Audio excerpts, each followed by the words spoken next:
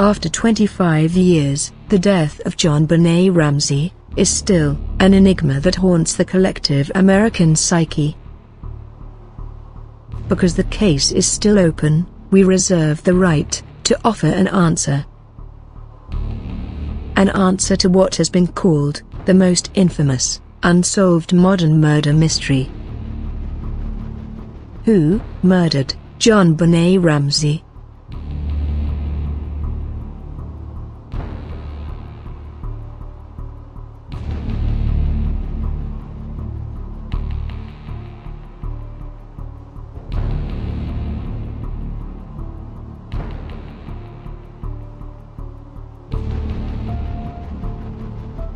According to John Ramsey, when he found JonBenet's body in the basement room, he removed a piece of duct tape from her mouth. This piece of duct tape was later analyzed, and it was found that the impression from JonBenet's mouth was static, and there was no evidence of movement. This means that the duct tape was very likely placed on her mouth, but after she was dead. If JonBenet was dead, why would an intruder place duct tape on her mouth? We believe the duct tape was placed on JonBenet's mouth by John as part of the post-death staging of the kidnapping scenario.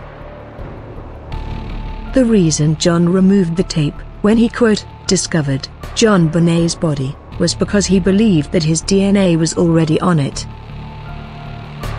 So when John discovered the body, he made sure to handle the duct tape.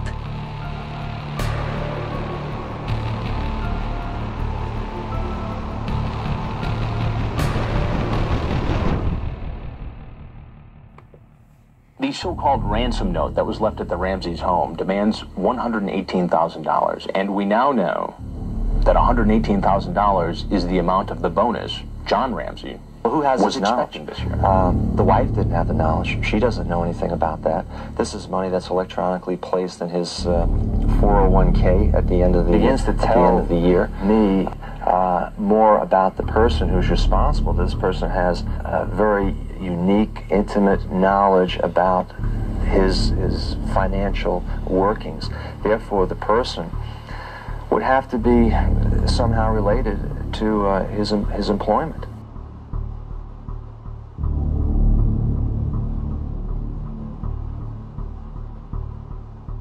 The note's author demands a ransom amount of $118,000. This peculiar amount was almost identical to an annual bonus that John received from Access Graphics. There seems to be a consensus that this could not have been a coincidence, and that the writer must have had direct knowledge of John Ramsey's bonus. We can speculate about who else could have possibly known about the bonus. But who is the one person we can almost guarantee knew? We believe that John included the figure in the note for multiple reasons. First, to misdirect police and create a potential suspect pool at Access Graphics. And second, as a reverse psychology stratagem. Knowing that he would already be a suspect if John was directly accused of writing the note, he could argue that including the figure would only lead back to himself. And third, consider that the amount demanded in the note is a relatively small sum. We believe that this is because, if John would have withdrawn the money, he would have had to essentially write it off as a loss. We believe that this is why the ransom amount is so small. $118,000? How's a small foreign faction going to split up $118,000?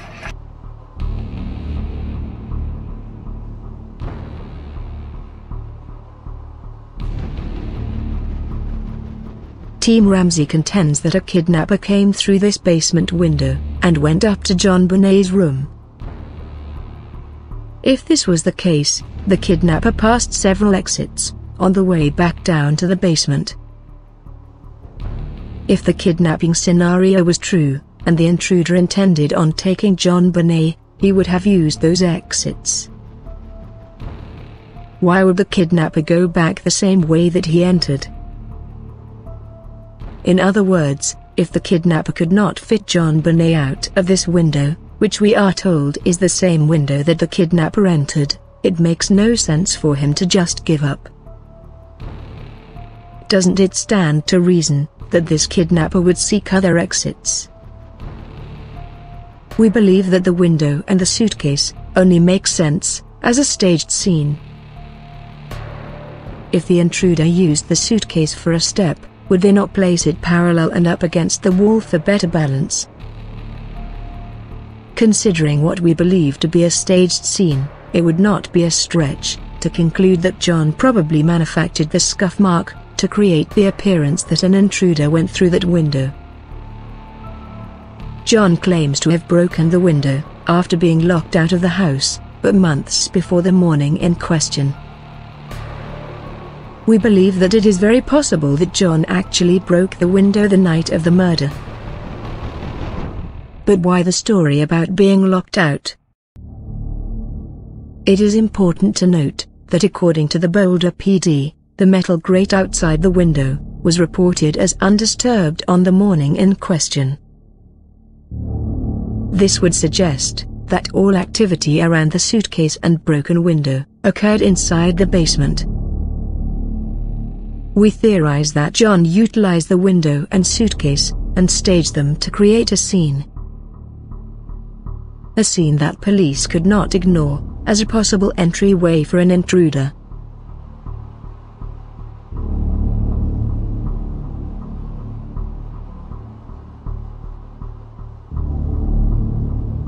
John was unaccounted for around 10:30 a.m. on the day in question.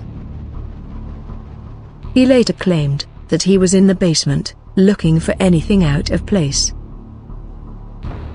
If this is true, why did John fail to check the wine room? If an innocent John Ramsey had genuinely searched the basement alone at 10:30 a.m., there would have been no reason for him to skip the wine cellar room.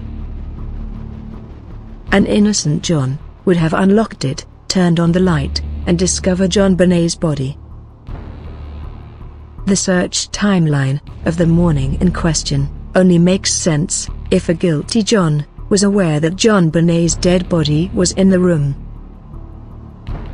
Even Detective Steve Thomas believes that an innocent John should have discovered the body at 10:30 a.m. but chose to protect a guilty Patsy. If a guilty John Ramsey had searched the basement alone, it makes sense that he would report that he found nothing. Again, this must be reiterated.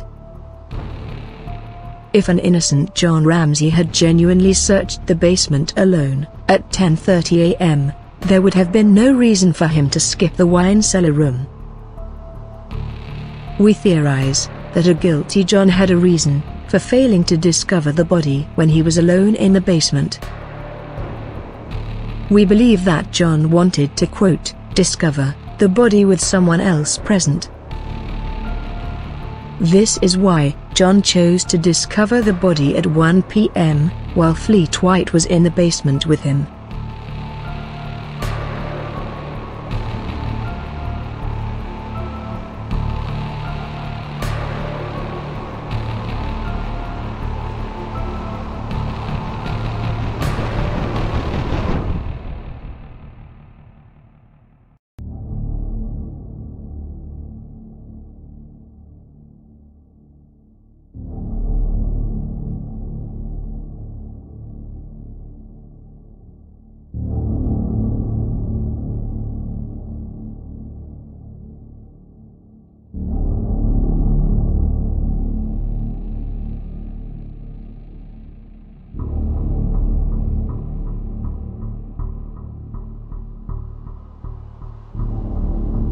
A piece of paintbrush was used for the garrote that was found tightened around JonBenet's neck.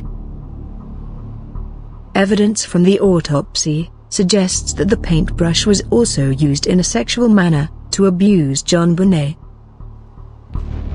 Although the paintbrush was from Patsy's kit, the hand strength required to break a paintbrush would be difficult to achieve by most women, let alone a genteel woman like Patsy Ramsey. Most men, on the other hand, possess the strength to break a paintbrush into 3 pieces.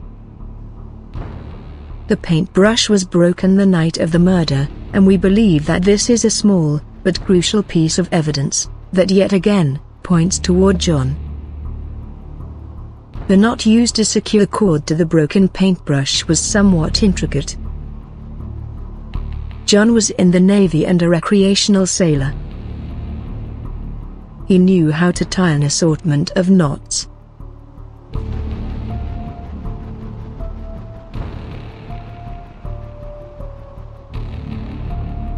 At 1 p.m., on the day in question, Detective Arndt asked Fleet White and John Ramsey to search the house again. Minutes later, John would emerge from the basement, holding in front of himself the stiffened body of JonBenet. Fleet White and John Ramsey would later tell police that they opened the basement door that Officer French failed to open, and found JonBenet wrapped in a blanket, with duct tape on her mouth, and cord tied around her neck and wrists. John would later say that he attempted to remove the bindings. John seemed eager to contaminate, and in a way destroy, the crime scene. Again, John probably removed the wrist bindings and duct tape, because he believed that his DNA was already present on them. John carried her stiffened body from the basement. After John placed JonBenet's body on the living room carpet, he asked Detective Arndt if JonBenet was dead. Detective Arndt would later say that JonBenet was clearly dead. During this moment, Detective Arndt would internally question John's innocence. Does John's question seem genuine to you? Again, John carried her stiffened body from the basement. John spent time attempting to remove the bindings. Ask yourself, wouldn't John have known she was dead? We believe that John's question was insincere, and an attempt to create doubt in his involvement. In other words, if John had to ask if she was dead, how could he have murdered her? Detective Arndt seemed to have seen right through this apparent deception.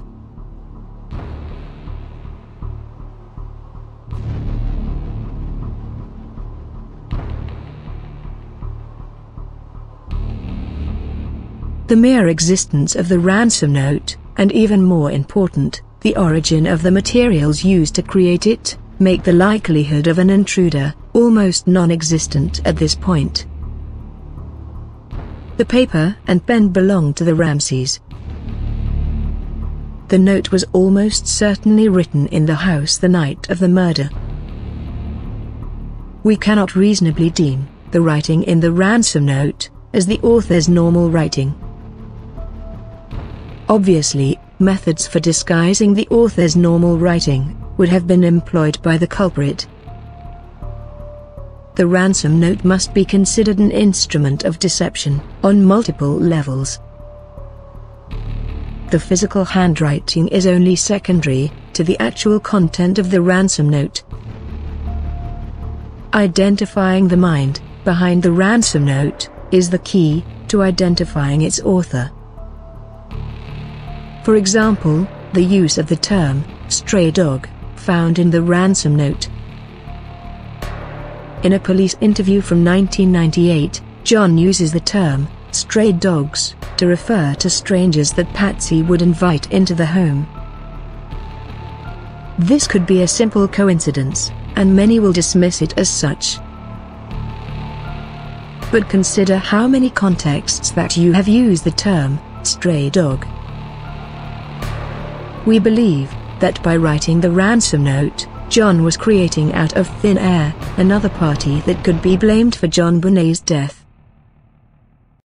In previous content, we have laid out in detail our theory that John synchronized the ransom note with his plan to dispose of JonBenet's body. Notice how the note provides the time, materials, and opportunity to allow John to get JonBenet's body out of the house. We believe that John basically wrote the plan to dispose of the body directly into the note. This would explain what seems to be the superfluous use of language. Because of the diverse conclusions regarding attributing authorship, we dismiss all of the handwriting experts as paid witnesses. The ransom note is the most profound and insightful evidence in the case. However, it is ironically also the most deceptive and misleading evidence in the case.